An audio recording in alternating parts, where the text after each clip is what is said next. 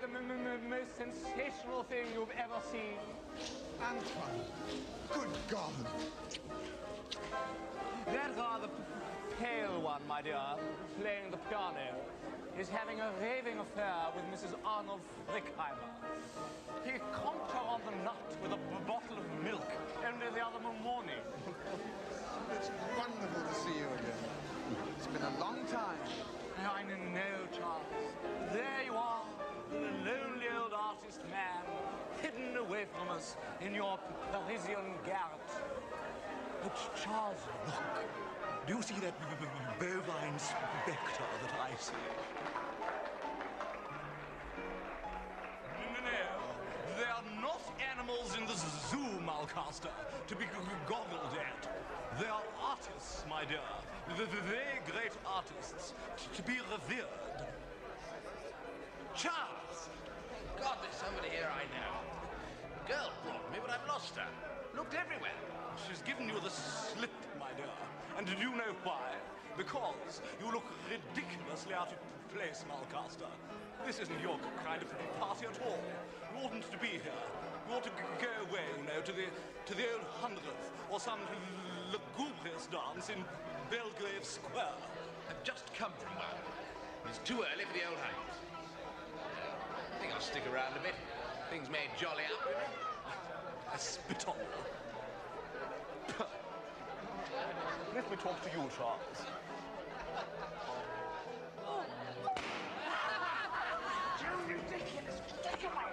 No, my dear, white pugilists. It's such a surprise seeing you here, Antoine. I thought you'd still be wandering in the Middle East. Excuse us, won't you? Sorry. I seem to remember seeing a rather gruesome photograph of you and Sebastian in Constantinople. Aha, Sebastian. Inevitably, we talk of Sebastian. Someone's been sick. Clear it up. You're perfectly safe. I want a drink. There's plenty of drinks in my house. Yeah, sure, but I want a drink. Yes, but not one else.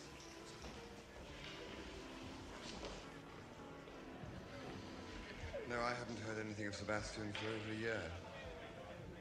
Do you see him? Oh, my dear, he's such a sot. You know, he came to live with me in Marseille last year, when you threw him over. And really, it was as much as I could stand. Sip, sip, sip, like a dowager all day long. And so sly. I was always missing little things, my dear. Things I rather liked, including two very pretty suits. Of course, I didn't know it was Sebastian at first. There were some rather queer fish, my dear, in and out of my little apartment. But who knows better than you my taste for queer fish? Well, eventually, I found out that Sebastian had been popping them at the pawn shop. And then, my dear, that he had sold the tickets at the bistro. Never much of a success when Sebastian stays with you, is it, Anthony? Now, Charles, I know that puritanical, disapproving look in your eye. You think I lead the poor boy on, don't you? You did in Athens, by all accounts. And that's one of Sebastian's less lovable qualities. He always gives the impression of being led on, like a little horse at a circus. So there's still no stopping him. My dear, I did everything I could. I said to him again and again, why drink? If you want to be intoxicated, there are so many much more delicious things to do. Never seen you before. Never asked you. Who are all these white trash, anyway? Seems to me I must have come to the wrong house.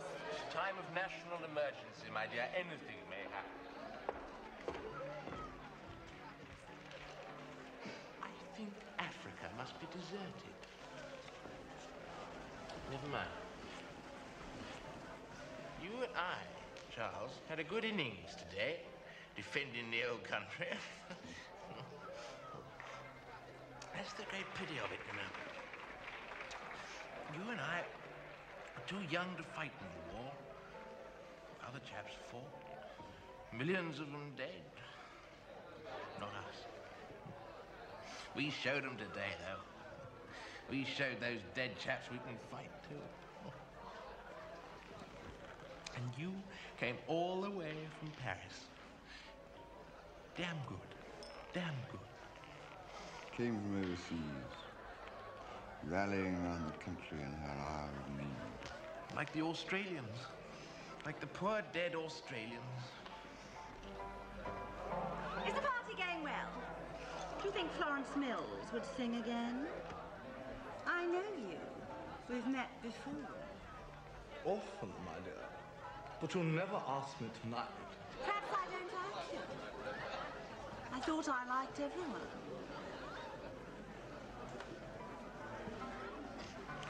Do you think it might be witty to give the fire alarm? Oh, yes, boy. Do run away and ring it. Cheer things up. Exactly. You're a big naughty girl, and you're going to be smacked. So then, we left Marseille and we went to Tangier. And there, my dear, Sebastian took up with his new friend. Who's that? Well, how can I describe him? He's like the footman in Warning Shadows, a great clod of a German who'd been in the Foreign Legion. He got out by shooting off his big toe, but still hadn't healed. Where did they meet? Yes, Sebastian found him starving, touting for one of the houses in the Casbah, and brought him back to stay with us. It was too macabre. So, back I came to dear old England, my dear.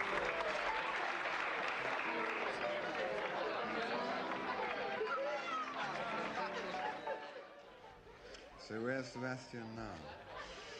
I think he and his lame chum went off to French Morocco. They were in trouble with the Tangier police when I left.